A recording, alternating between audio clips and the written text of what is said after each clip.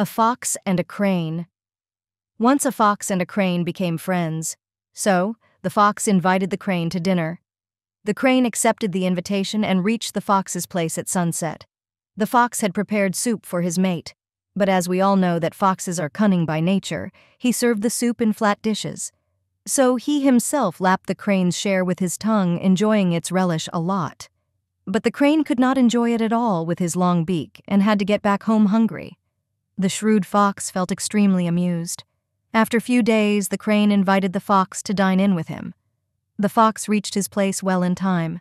The crane gave him a warm welcome and served the soup in a jug with a long and narrow neck. So the crane enjoyed the soup with great relish using his long beak. The fox's mouth couldn't reach the soup through the narrow neck of the jug. He had to return home hungry.